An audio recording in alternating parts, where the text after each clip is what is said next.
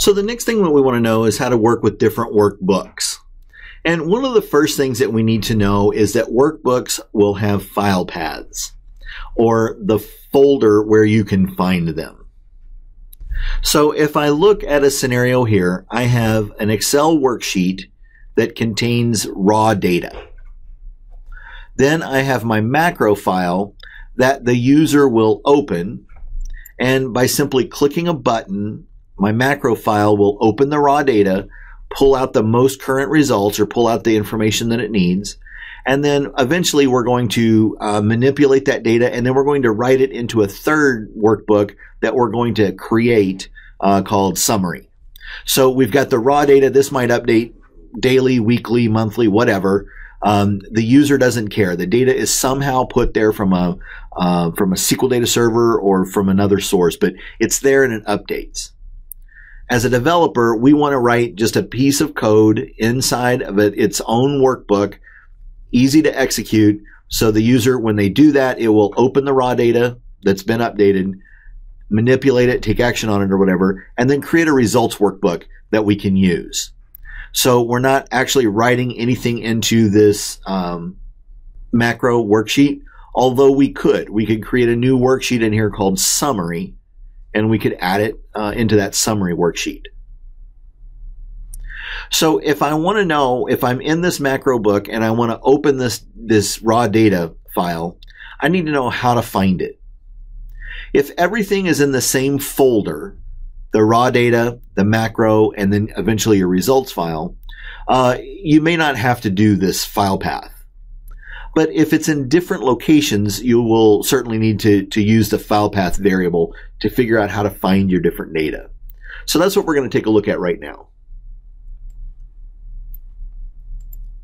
If I wanted to know the path of those two files that are sitting on my desktop, they're on the C drive, in the users folder, in my Hawk ID, in my desktop.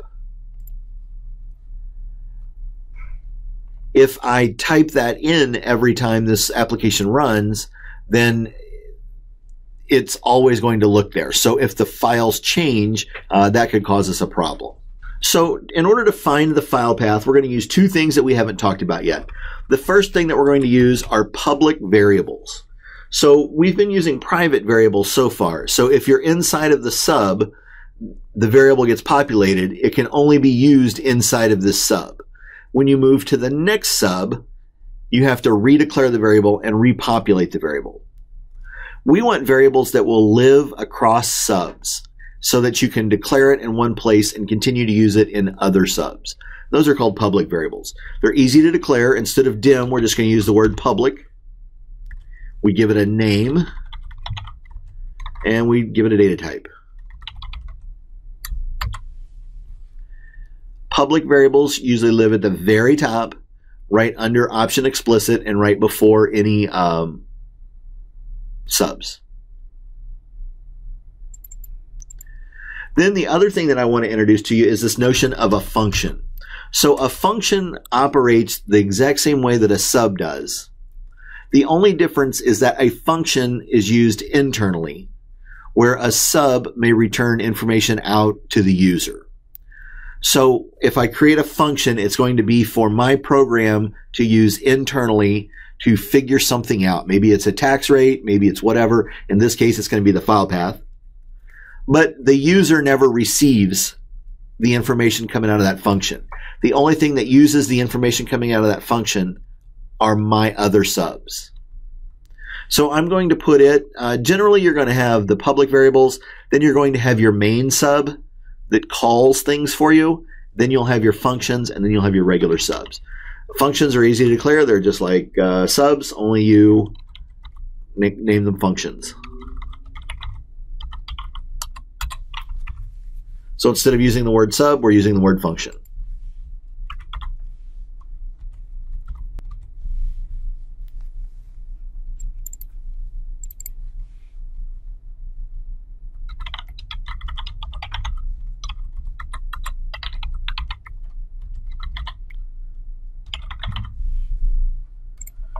So if we take a look at what I've done, at the very top, I've declared a public variable that will live across subs and functions.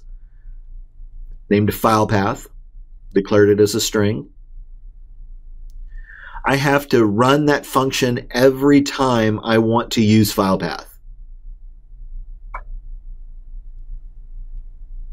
In order to run it every time, I'm going to use this main sub. The main sub lives at the top, and it calls all of the other subs in the order you want them called. So the very first thing I want to do is get the file path and populate that variable. Then I'm just dumping it out to a message box to see if it looks right. So let's have a look.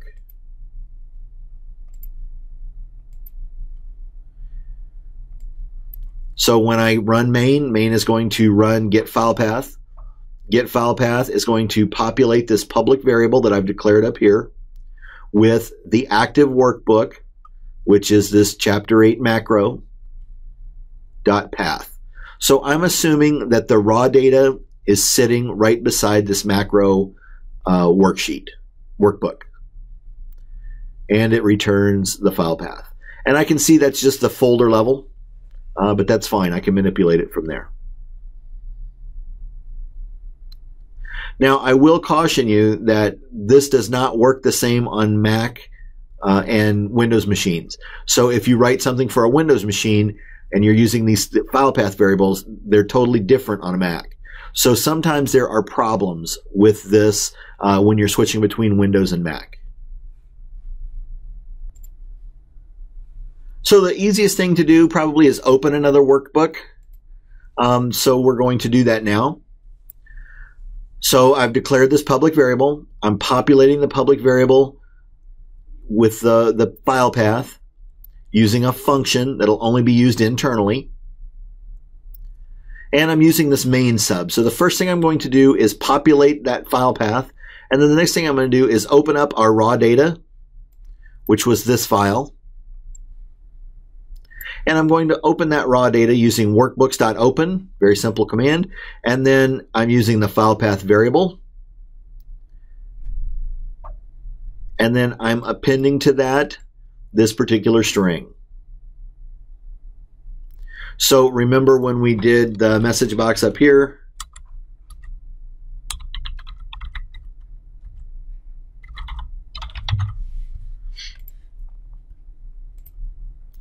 it returns us to the folder level, and then this is basically just putting / chapter 8 data.xlsx behind it. And it finds the workbook and it opens the workbook. And in this case, it's making the active sheet, whichever sheet was active when you saved it and closed it. So in this case, it's sheet 2. So if I want to control this better, then I need to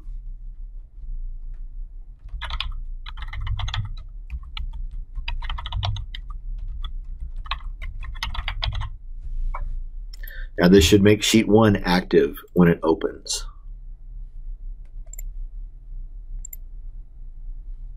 And it does. So opening worksheets are not too big a deal. When it opens, the workbook that just opened becomes the active workbook. You don't know which worksheet is active when it opens. So if you want to manipulate, you're going to have to declare that and activate it manually. If I want to switch between workbooks, I just use the activate command. So I specify the workbook I want to switch to and then activate. So in this case, it'll open up data. And when it opens data, that will become the active workbook and it'll switch to a sheet. But then if I want to go back to the macro, I have to activate the macro. So you have to hold its hand just like you did with worksheets and tell it exactly which one you want to be in to take action.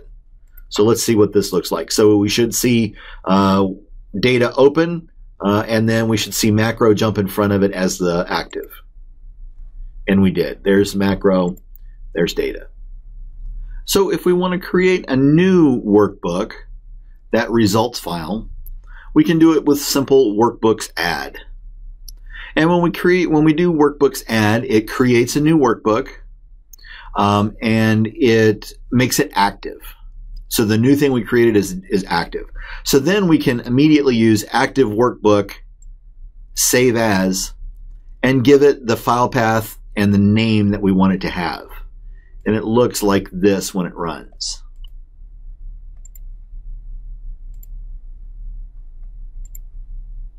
Gives it a name.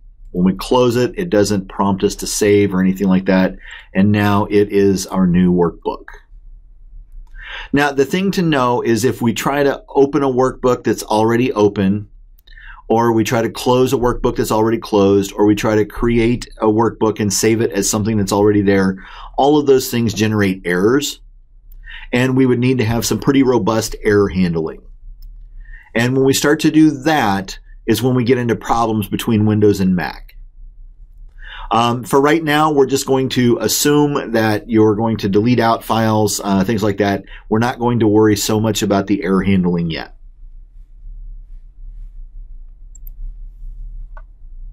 So the next thing I want to do here is actually manipulate some data now that we've got a new file created and we've got our file open. So I'm just doing some simple copy down here. So the first thing I want to do is make sure that the file I want to copy the data from is active. And then I want to get on the correct worksheet and make sure it's active.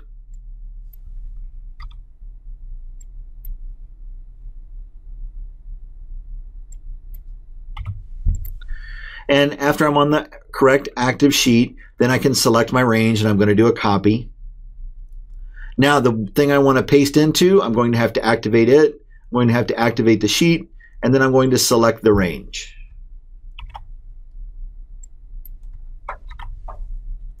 And then I'm going to paste it in. Then I'm going to come back and get the other sheet, sheet 2. I'm going to select that range and copy it. Then I'm going to go back to the results, and I'm going to paste it where I want it pasted. So just some simple manipulation there. I'll add that to my main. So I'm going to get the file path, I'm going to open, I'm going to create, and then I'm going to copy. Let's see what happens. Here's an example. I didn't delete the workbook before I started running this. I'm getting an error.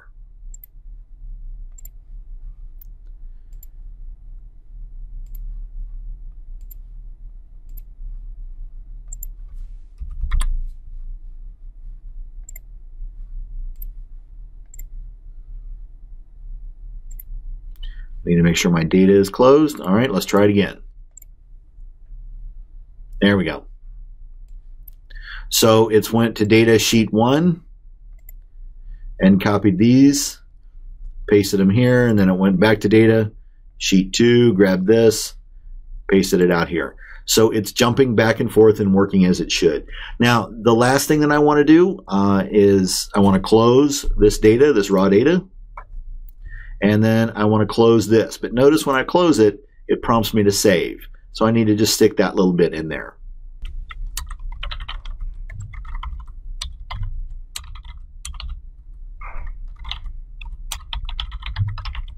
So I'm just going to create a sub and stick that code in here real quick. So I've just created a sub to close everything up. So the last thing I want to do is save the results. So I've copied things over there. I've chose to save it here. You can save it up here, whatever you wanted to do, but we need to save it so we don't get that prompt for the user.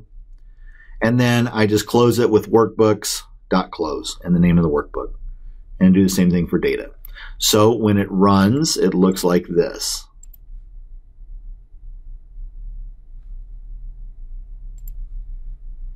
Everything is closed up neatly, and if I open up the results file, I can see that that information's been copied over and it's all been saved up. The last thing we need to know how to do is delete a workbook. And there's not a clean method within Excel to do that. So we're going to use kill. So kill, and then we're going to pass it the name of the book that we want deleted. So I'm going to grab this results file, and I probably want to do that right here before I create a new one. So if there is an existing one, then we'll kill it, and then we'll go on to create the new one. So if I were to do that, and I notice there's not a results file right now, I'm going to get an error message. Okay. So I'm just going to comment this out for the first run.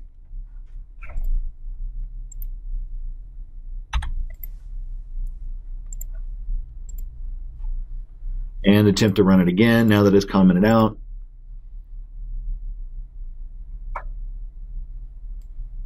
I can see that I have a results file now.